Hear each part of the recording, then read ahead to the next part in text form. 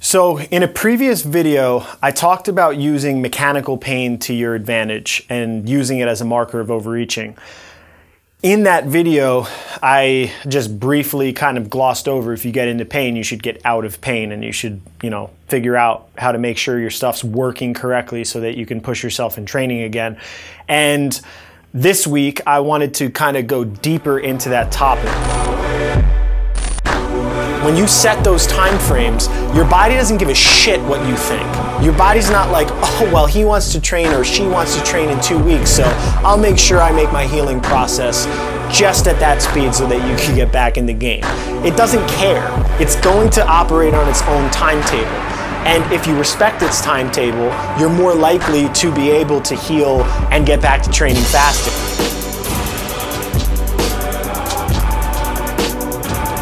One of the things that I first wanted to do is explain that pain is a complicated thing. I think a lot of people assume there's pain, something's wrong, or I'm in pain, I have an injury. And that kind of causal relationship that people automatically jump to in their brain becomes a problem if you want to push yourself long-term in training. Pain is a signal that's coming from your nervous system. It's an emotion, and we don't really know exactly what it is. We know that pain receptors exist and they can operate on an intense-based spectrum, so they can get triggered at a certain level of intensity or not triggered. And there's going to continue to be research that comes out that explains more comprehensively what pain is. But the first thing I always tell people to do is not panic when something happens in their head, like, oh my God, I'm in pain, something's wrong. That in and of itself creates a threatened state in your body. And over time, if you're constantly in that threatened state, eventually you're going to blunt your own progress.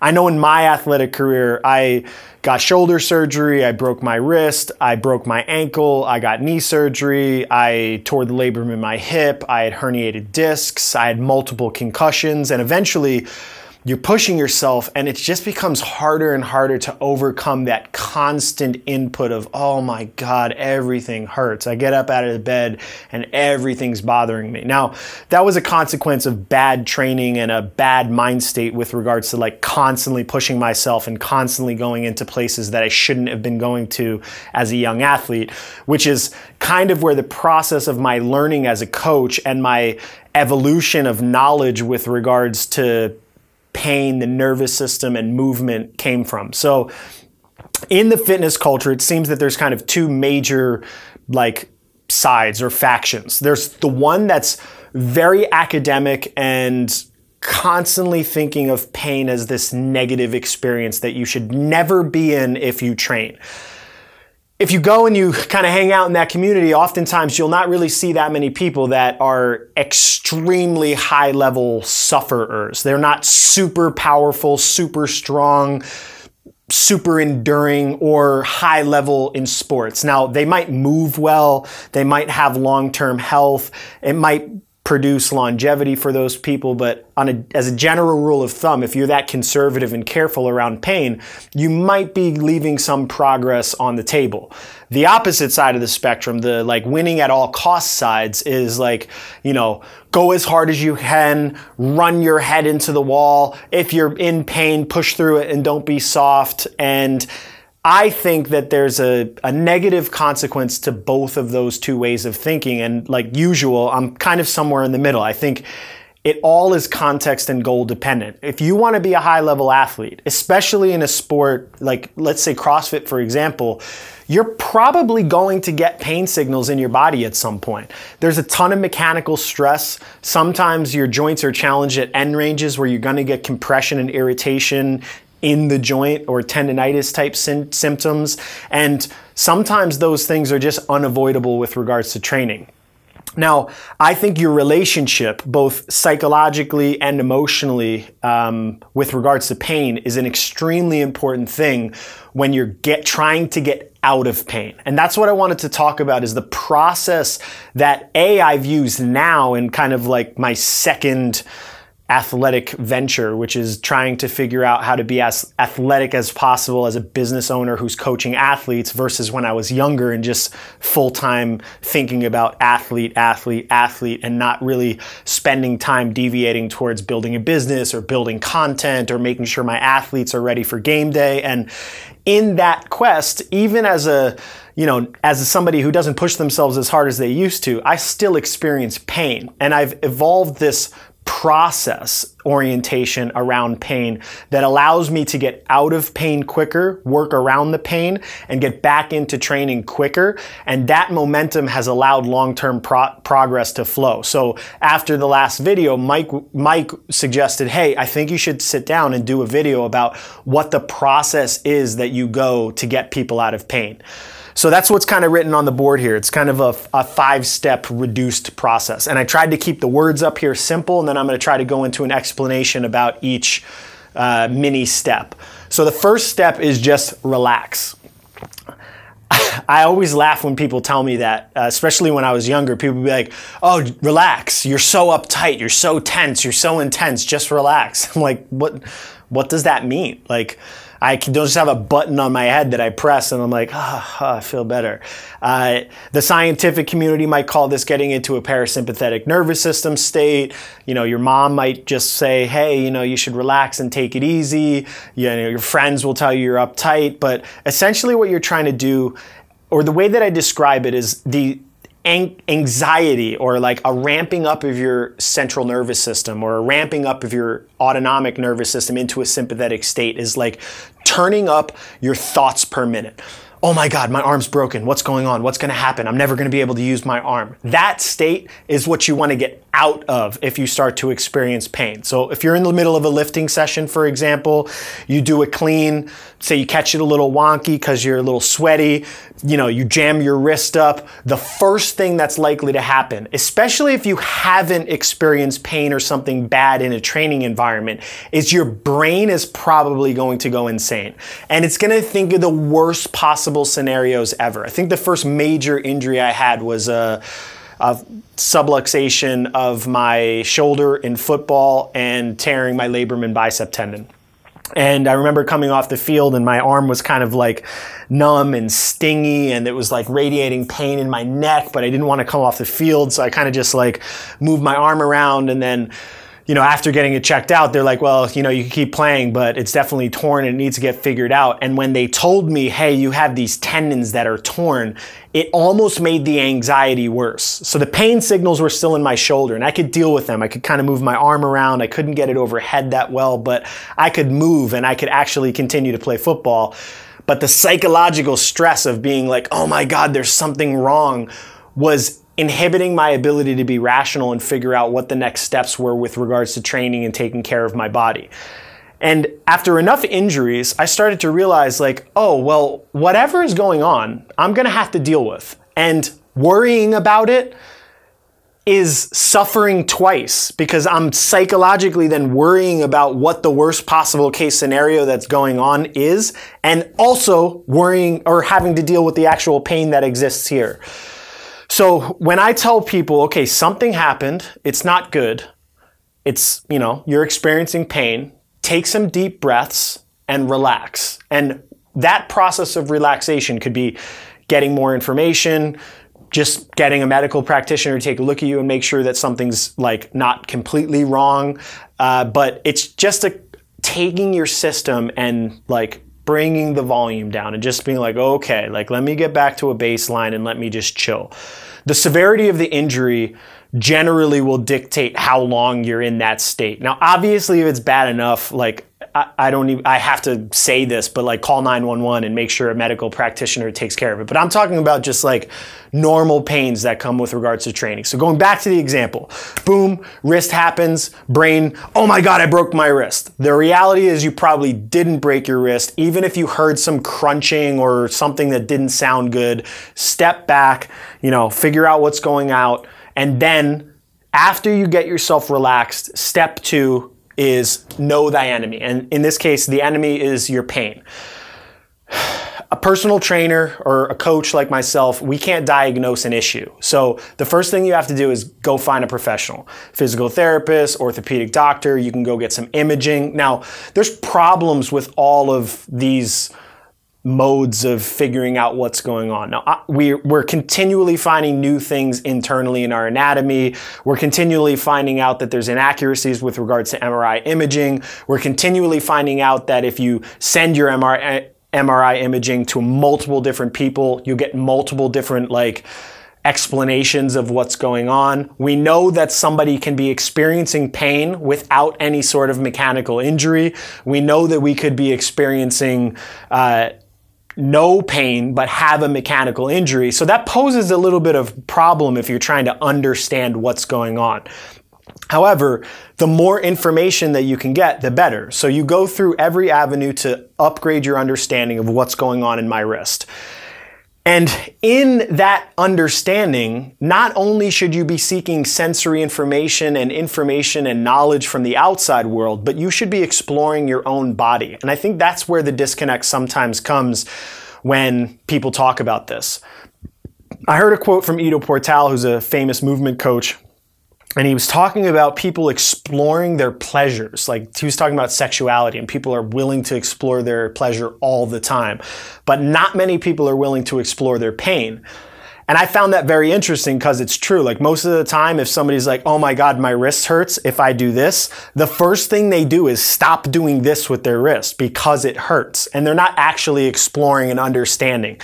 So step 3, after you find out, so the PT tells you hey, you might have irritated some of the tendons in there, you're just feeling some tendonitis and some swelling because you kind of jarred things out. There's no broken bones, you should be okay, but you're still experiencing pain, so take it easy. Now, obviously, you need that clear first. You can't be like, oh, well, my knee kind of hurts, but I'm going to do things anyway, because you might actually have a torn ACL or something that needs to be repaired or taken care of. But assuming that you're just experiencing pain, the next thing you'd want to do is explore. So let's just say we're back to our same example. We jammed our wrist doing cleans, and we find out that when I take my wrist into extension with a closed fist, it hurts. But what happens if I go open fist? Or what happens if I go open fist into flexion? Or what happens if I go closed fist into flexion? What happens if I go finger extension? And start to explore the process of what's painful and what ranges are bothering you.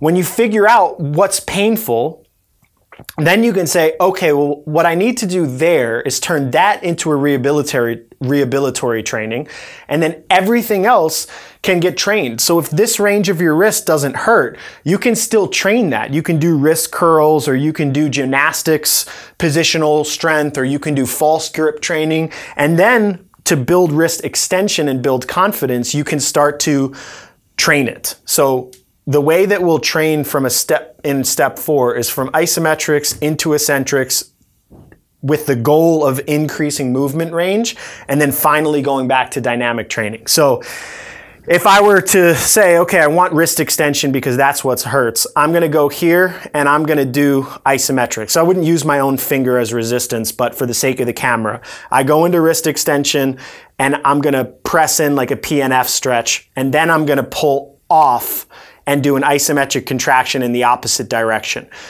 The range that you select that you would do this training in is going to be about 5 degrees away from the pain receptors. And some of these concepts comes from Andrea Ospina and the FRC system and PNF stretching, and it's just out there in rehabilitatory settings if you want to do some more research on your own. So this is just like a basic informational guide for you to get out of pain. And if you want, you can go and do some more research to figure out how to upgrade this process for yourself. After that, when you start to increase the range and when you start to get more comfortable, you can start to do eccentric training. So if we're doing eccentric training, we would potentially get the wrist into extension, and then we'd want to lengthen these muscles under load.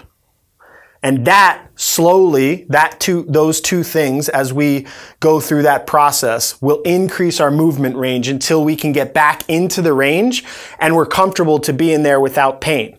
Once you're there, then you're just back to dynamic normal training again.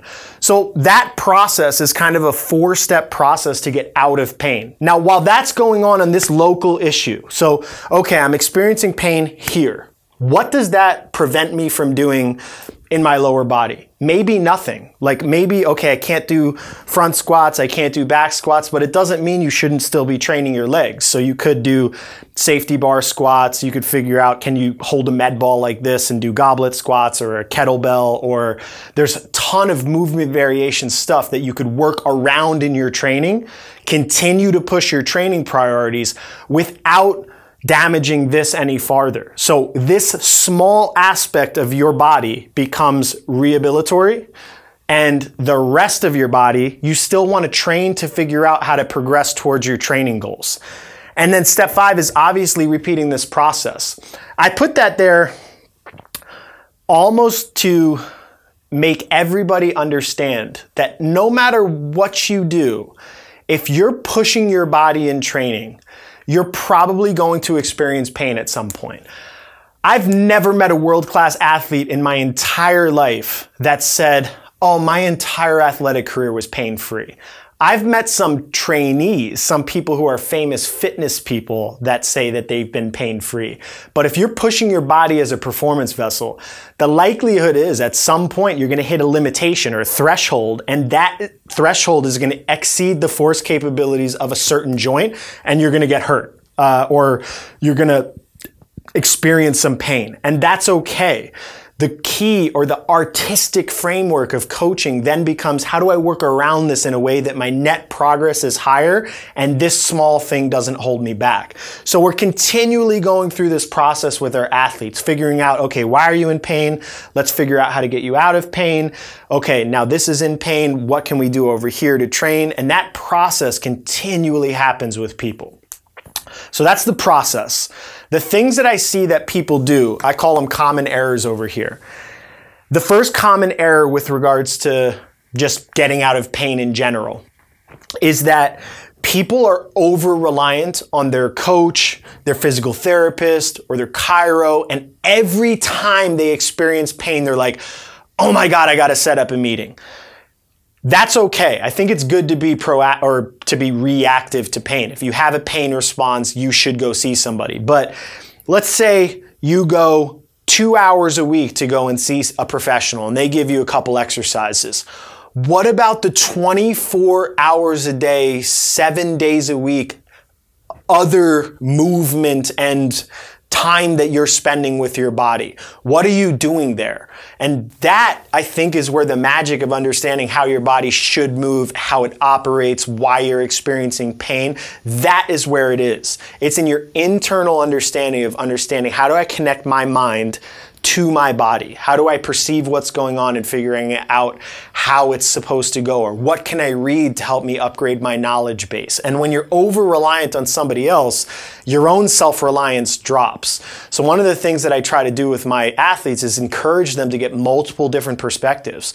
Go talk to that person. Go talk to that person. Read this. Figure out what's going on with your body so that you can be proactive and make sure that it doesn't happen again in the future. Second, people are afraid of pain. Every time they experience it, they're like, oh my God, something's wrong. That's not the case. There's actually a research piece that talks about the positive aspects of pain that we talked about in our open camp. And pain in some cultures is not vilified like it is in, I don't know, maybe Western society has become more hedonistic and where it's like all about pleasure and pain has become this bad thing. Some positive physical adaptation does come as a result of physical suffering. So pain is not always bad. We're willing to put ourselves in pain if we're on the assault bike because we think that it's going to make us leaner or make us improve our ability to endure suffering. Why then is mechanical pain any different that we should always associate it with as a bad experience? And sometimes I've found that even just changing somebody's perception of that and making them think, oh, it's not always a bad thing, actually reduces the suffering of the actual experience. So that would be number 2. The third is setting timelines. So this is more of a chronic pain thing. I know a lot of people that are in pain. and they think to themselves like, okay, my back's bothering me, but I'm going to do this protocol and in 2 weeks I'll be back on my Smolov cycle. When you set those time frames, your body doesn't give a shit what you think. Your body's not like, oh, well, he wants to train or she wants to train in 2 weeks, so I'll make sure I make my healing process just at that speed so that you can get back in the game. It doesn't care. It's going to operate on its own timetable. And if you respect its timetable, you're more likely to be able to heal and get back to training faster. If you're like, well, hey, I want to train at 2 weeks and your body's not fully healed, you're probably going to increase the likelihood of injury, or you're going to be so stressed out if on day 13 you're not feeling 100% and you want to train in 2 days. So setting timelines and imposing your mind's beliefs about when you should train becomes just a problem long term. Next would be, I'm not training. I think people think of accessory work or isometrics or basic gymnastics or yoga as non-training. They only think of going hard as hard training, which then means every time they're going easy, they're stressed out in their head because they think, well, I'm not doing what I should be doing to be at a high level. That's not true. You can make progress in a million different ways, and some of those are with slower, easier, more sensitive training disciplines. And it's important to understand that you can get better without constantly pushing yourself to the maximal level of exhaustion. Now, if you are in a sport that requires that, there does need to be a time of the year that you're going hard, really hard. But that doesn't mean that the other training is unimportant.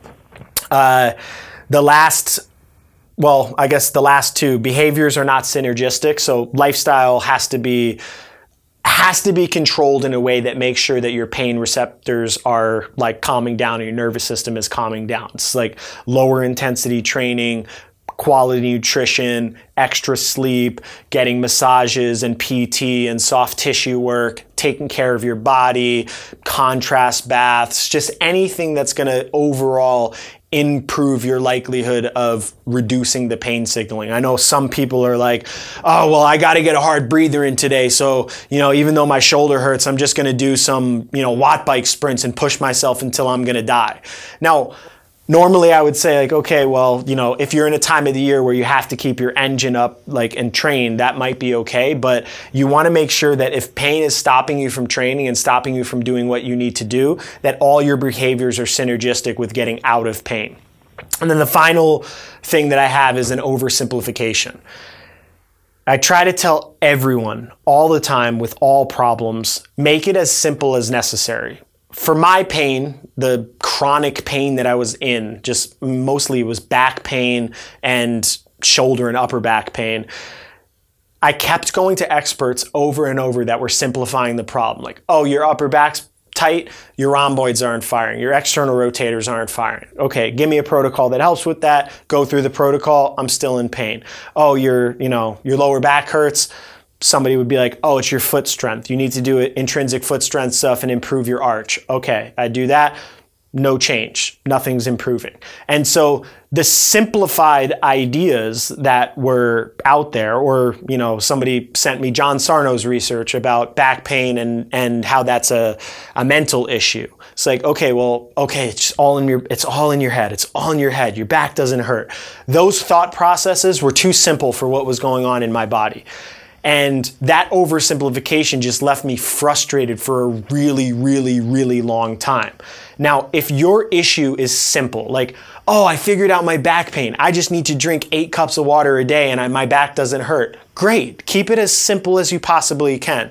But the reality is, as we start training more and as we start pushing our bodies more, as we start to get older, as our emotional systems start to get more complex and integrated and we become responsible for other people's emotions, these pain signals just start to become very, very, very complicated, and they start to take into consideration a lot of variables that we're not really necessarily considering just in this process. So make sure, if you're frustrated because you've been in pain for a while and you keep going to experts that give you simple ideas as to how to get out of them and they're not working, that there are more complex ways of thinking out there and there are more complex plans to get yourself out of pain, and you should constantly be pushing yourself to be in a state of a pain-free existence so that you can push yourself and potentially find new pain as a result of that pushing. But the goal should always be to